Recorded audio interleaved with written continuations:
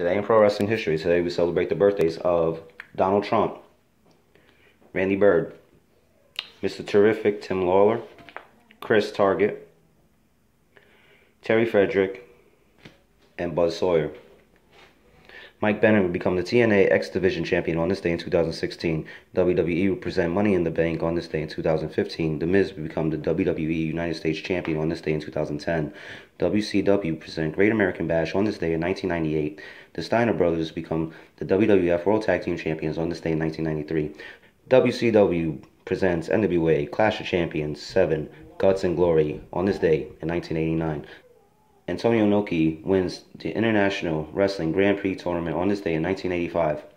The High Flyers, Greg Gagne and Jim Brunzell, will become the AWA World Tag Team Champions on this day in 1982. Eduardo Carpier become the NWA World Heavyweight Champion on this day in 1957, and that is it for today.